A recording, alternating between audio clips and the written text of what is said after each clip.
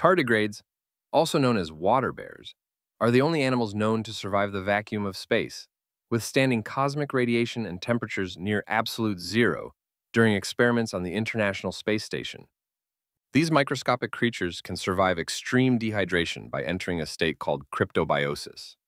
where they expel almost all water from their bodies, reduce their metabolism to 0.01% of normal, and can remain dormant for decades. Water bears produce unique proteins called D-soup, damage suppressor,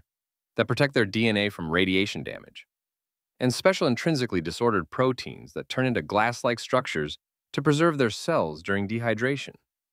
These incredible organisms can withstand pressures 6 times greater than those found in the deepest ocean trenches, survive inside solid ice for over 30 years, and endure temperatures as high as 300 degrees and as low as 458 degrees.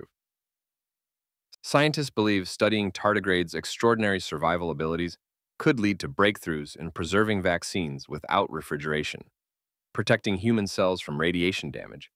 and even developing new strategies for long-term space travel. Despite their incredible durability, tardigrades are tiny creatures measuring just 0.5 millimeters long that have existed for over 500 million years,